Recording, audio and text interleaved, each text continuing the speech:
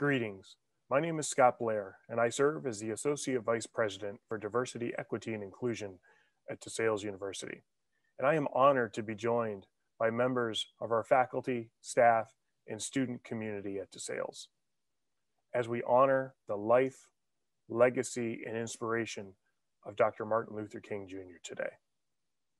We will be reciting parts of Dr. King's I Have a Dream speech, for his words provide timely reflection and vision for not just our campus, but our region and our country today and for years to come.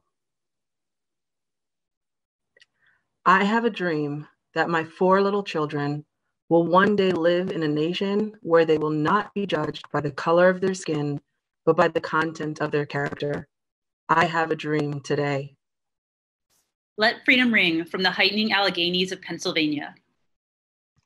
Let freedom ring from the snow-capped Rockies of Colorado. Let freedom ring from the curvaceous slopes of California. But not only that, let freedom ring from the Stone Mountain of Georgia. Let freedom ring from Lookout Mountain of Tennessee. Let freedom ring from every hill and molehill of Mississippi, from every mountainside. Let freedom ring.